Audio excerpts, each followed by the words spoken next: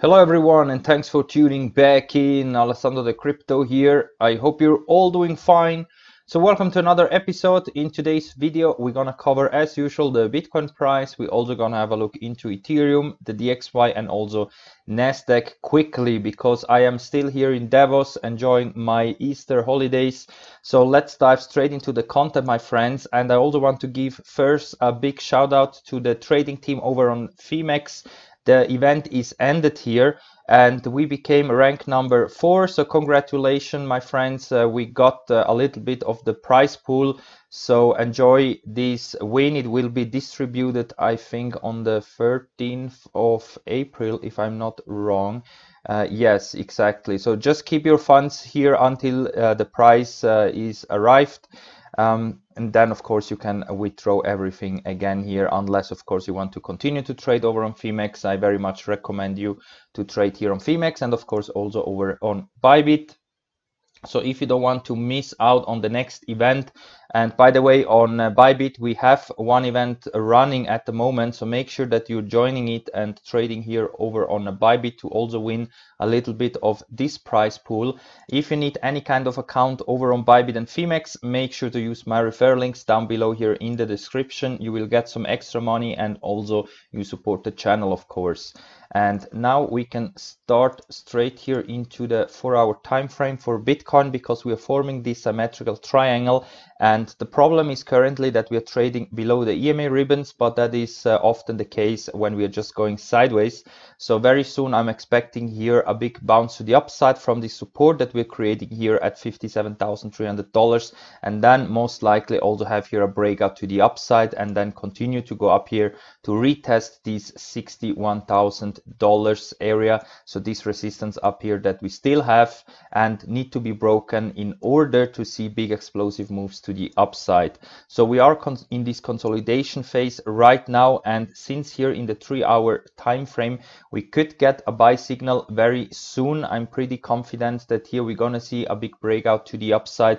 The only problem is that we still are in this downtrend in the lower time frames, so there could be a chance also that here we could see a breakout to the downside first to retest this 55k area and then reconfirm this main support down here as an actual support, and then of course have a big bounce again to the upside, because in the bigger picture we are still looking very bullish, my friends. So only here in the lower time frames it looks like that we still could see a little bit of continuation to the downside if we're gonna lose the support currently here of around 57k. But if here we're gonna have a successful bounce and a confirmed buy signal in the 3-hour time frame, because here on Discord we are trading with the 3-hour and of course also with the daily time frame, then I'm expecting here a big move to the upside and then of course go up here to retest this 62k area and then hopefully have a big breakout to the upside, because we have to see a big breakout to the upside or also to the downside in these next coming days, my friends. We are coming to the end of this ascending triangle, and the sooner we break out to the upside the better, because if we are going into the edge here of this ascending triangle, usually this is a very bearish sign, because in that case a breakout to the downside is more likelier, since we should see the breakout usually at around 75% of the pattern. So that means that we should expect the breakout very soon in the next coming days and not wait until we are reaching the end of this ascending triangle. And if we go over into the daily, you can see it better here that we are still within this ascending triangle with this rising support here. The main support is currently right here at the bottom of the EMAs in the daily here at 55k. So we shouldn't go lower than that. And the resistance, of course, is still up here at around $62,000. Now, we still have here a sell signal in the daily time frame, so we're still waiting here for a confirmed buy signal in order to have here a confirmed buy signal and therefore also continuation to the upside. So the good thing is that at least we have the RSI above the 50 level, but we still need to wait here for a confirmed buy signal in the daily time frame in order to be bullish again, that we will see continuation to the upside. Because the problem right now is that we also have fallen below the 9 daily moving average, and the 20 daily is right here at the main support of around 57k. So we should close the daily candles again above $58,400 in order to go back into an uptrend and also to get a buy signal. Otherwise we could stay in this region here for some more days before then we're gonna have a big move to the upside or also to the downside. And of course the most important thing is that we are not starting to close daily candles below 57k, so below the 20 daily moving average. And even more important is that we're not closing daily candles below the 50 daily moving average, right at the main support of around 55k. So this is what we need to look here in the daily time frame. But since we are still in this bullish pattern, I'm expecting here continuation to the upside and therefore also big explosive moves above $62,000. And the same thing goes also for Ethereum. Ethereum is also still looking very bullish. We are still in this consolidation here above $2,000. So in the daily time frame, we are still above the 9 daily moving average right here at $2,020. So as long as we're closing daily candles above the 9 daily moving average, we should see here also big bounces to the upside and of course create new all-time highs very soon. But if today or in the next coming days we're going to close a daily candle below the 9 daily, then be prepared to see the price retracing back down towards this previous resistance, which now should be acting as a new support at $1,850, exactly where also the 20 daily moving average is lining up. And latest here I'm expecting then of course a big bounce to the upside. So in the daily time frame here for Ethereum, everything is also still looking good because we are in an uptrend. But of course, if we would start to close daily candles below the 9 daily moving average, we would get here a confirmed sell signal in the daily. And this usually means often during an uptrend that we are coming back down, at least down towards the 20 daily moving average, to retest this moving average and then hopefully also have a big bounce to the upside. And I think this is what could happen here if today we're going to close below the 9 daily moving average. But otherwise everything is still looking very bullish here. And also in the 4-hour time frame, of course, we got here a sell signal and we are cooling off yet. So it is possible that we could even come down towards $1,850. But overall also here for Ethereum, after this short-term pullback that we maybe could get here, I think we will recover very fast and go towards new all-time highs very, very soon.